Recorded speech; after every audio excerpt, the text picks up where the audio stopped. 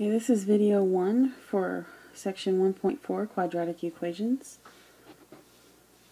We'll probably split this lesson into 2, possibly 3 videos, but this again is video 1.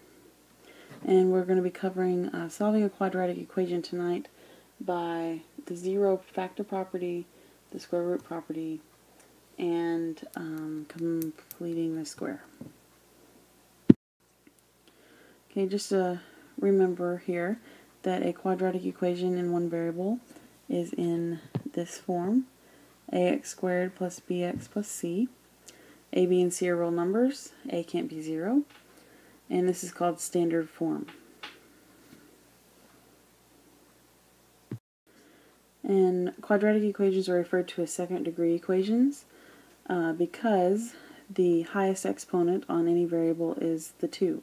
And that's how we determine that it is a quadratic, because quadratics will always have a highest exponent of 2, which is also referred to as the degree. Alright, this says it solve using the zero factor property.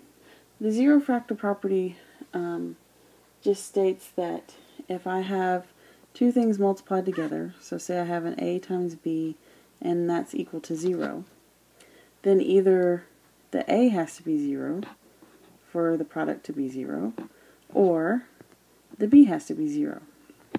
And so in quadratics, what I'm going to do is I'm going to take this and factor it into two things, and either one of those factors has to be a 0 to be equal to 0. So my first step here is to get the quadratic equation on one side and 0 on the other. So I'm going to move the positive 3, and that's going to give me 6x squared plus 7x minus 3 equals 0. And now my next step is to take this equation and factor it. And now, since I do have a leading coefficient, I have no greatest common factor, I am going to have to split the middle term into 2. Okay, so I need something, or two numbers that multiply to negative 18. And remember, we get that by 6 times negative 3. But then add to this middle term of a positive 7. And the numbers that do that for me are going to be 9 and negative 2. So this middle term of positive 7 is going to be split into the terms 9 and negative 2. And so I'm just going to do a little rewriting here. This is going to become 6x squared plus 9x minus 2x minus 3 equals 0. And now I'm going to factor by grouping. So I take the first two terms, 6x squared and 9x, and I can factor out a 3x. So factoring out a 3x, I get 2x plus 3. And the second two terms, I can factor out a negative 1, which leaves me with 2x plus 3. And now the common term is the 2x plus 3 that I factor out. So my final factored form is 2x plus 3 and 3x minus 1 equals 0. And this is where our zero factor property will come into play. So the zero factor property says that either this term has to be 0 or this term has to be 0. So using that information, I can take these factors and set them each equal to 0 to solve for x.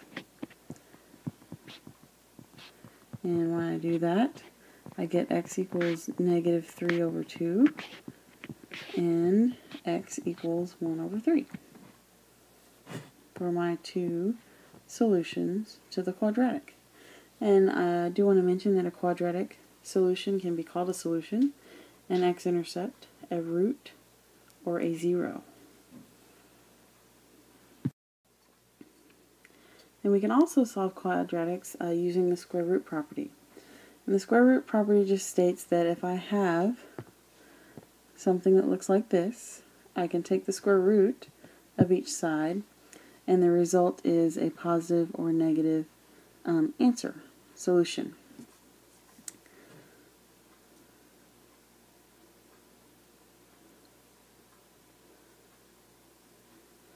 And there's some other information here that you can read and take down in your notes.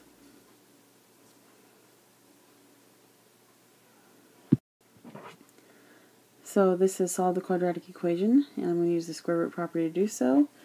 So all I have to do is take the square root of each side, and that leaves me with x is equal to plus or minus the square root of 17. And I cannot do anything to the square root of 17. It will not reduce in form whatsoever, so that would be my solution. And I can write my solution in braces to represent the solution set. Right here is going to be the same kind of situation, square root each side, and I get x is equal to plus or minus the square root of a negative 25. And I can do some things to the square root of a negative 25. I can take out an I to take care of the negative, and then the square root of 25 would be 5. So this is going to be plus or minus 5i for my solution.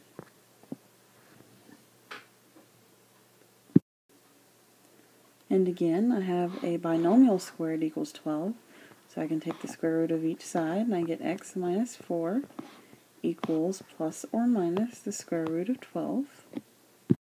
And then I'm going to get x alone by adding 4 to each side, so I get a result of x equals 4 plus or minus the square root of 12. And I can reduce the square root of 12, or simplify the square root of 12, I should say, because 12 is 4 times 3, and the square root of 4 is 2. So this is going to become x equals 4 plus or minus 2 root 3.